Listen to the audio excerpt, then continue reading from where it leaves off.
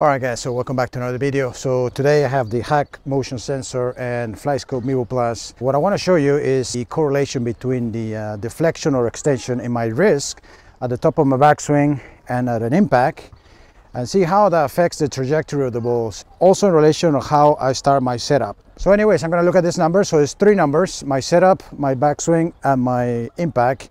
And I'm going to show you the trajectory of the ball. So stay tuned. Okay, so I already calibrated the sensor. I have a part 3 here, and it's 155 yards to the pin, half a 7 iron. I got the Hackmotion sensor activated, and let's just see what happens.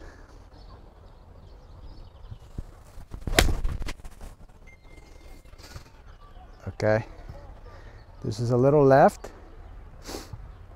but it felt pretty good. Okay, so this was pretty good. It was 31 at address, 23 at the top, and on impact 15. Now it will tell you if you are out of the range. It will show here where it says range offset at top and range offset at impact. So if you're out of the range, it will tell you. Now if I look at the replay, I can see that I started with a pretty good position there on my wrists, a little bit extended, and I maintained that position. So this was a pretty good shot.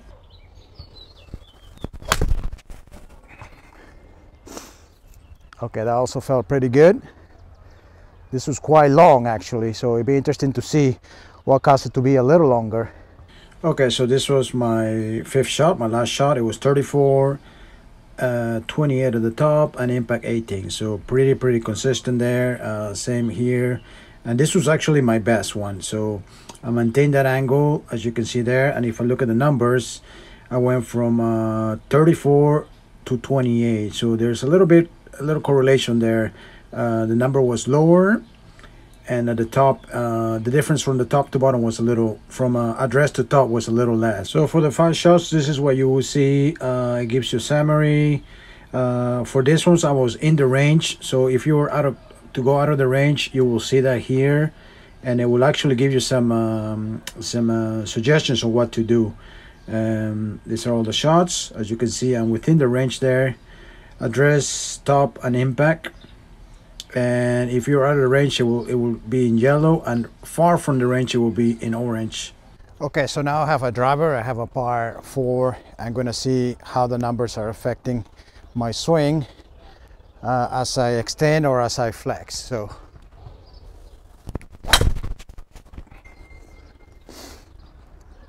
okay, my normal fade there, a little bit to the right. Okay, so this one was plus 31 at address, plus 42 at the top, and it says at the top was a little bit off the range, so plus 6 off the range. Not that much, but off the range. The impact, however, was within the range. So this is what I was talking about. Let's look at the replay. If I look at the replay, how my wrists are there and how I maintained that, but it was overall pretty good. It was a decent shot.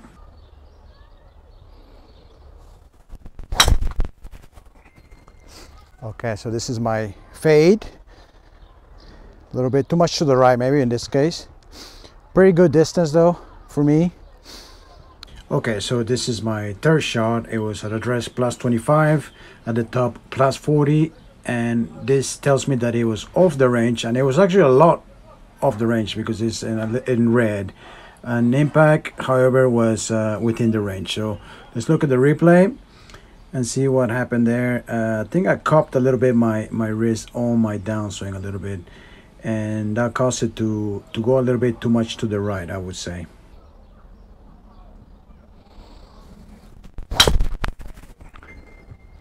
Okay, this is pretty nice.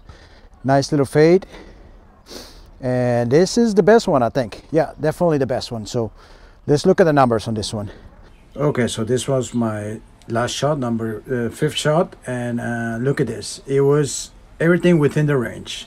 So address 32, top 36 within the range, and impact plus 12 within the range. So everything was within the range, and guess what? This was the best shot. So let's look at the graph here. I maintained that wrist position throughout the swing. Definitely here you can see that I did that. So if I look at the Mevo Plus, this was definitely my best shot. 238 carry, 247 distance, and so it's not only the Hackmotion that is telling me it was a good positions on the top and at the impact and at address. The Mevo Plus is supporting that information because it's telling me that this was by far the best drive. Okay, so this is all my averages, like the 7-iron as well. But in here you can see that I have a few out of the range.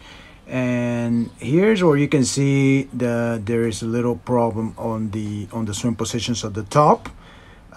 So if you tap on fixing extension at the top, it will give you a description. So it says based on your average address position, you tend to extend to cup your wrist too much at the top, which opens the club face and makes it difficult to consistently square it at impact. So this is quite interesting. It's saying that I cup my wrist a little bit too much at the top, and then it will give you also some drills, what you can do, some suggestions, as well as some drill descriptions. So this is quite interesting. You can I can see golfers can actually benefit from here. So as you can see on my 7-iron, there was nothing to fix. However, on my driver, there was an issue. I mean, on that driver, the last driver, that was huge for me. That was a 250, I think. And basically there, what I did is I kept my flexion here at the top. So I kind of already did it because I wanted to maintain it there just to see what numbers it gave me. So from here, I felt like I was just keeping it there, not try to like cup my wrist. And as you know, when I did that, that translated into a longer distance. So I think you get the idea. So overall for me, I'm pretty happy with my numbers. I think it's just confirmed what I'm doing, that I'm doing it right.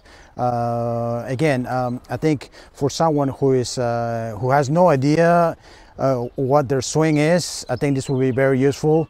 You can have some numbers and understand what you're doing on your backswing and your impact. So I think that's huge. That's very important. So this for me can help me understand that I have to maintain my flex on my downswing. Okay guys, so I hope you enjoyed that video. It could be a little complex, I understand all the numbers, but I think if you keep it in perspective with those 3 numbers and what I'm going to do in the future, I think this could be very, very useful. Maybe a high handicapper, it could definitely help him a lot, I think, to try to understand what the numbers are, the big variations from the address position to the top and the impact. I think if you can see that in numbers, it can definitely help people. What I'm going to try to do is maybe do a session outdoors at the range with a high handicapper and try to show you those numbers and see how that changes. All right guys, so I hope you enjoyed the video. Make sure to leave a like and subscribe to the channel. Thanks for watching guys. Until next time.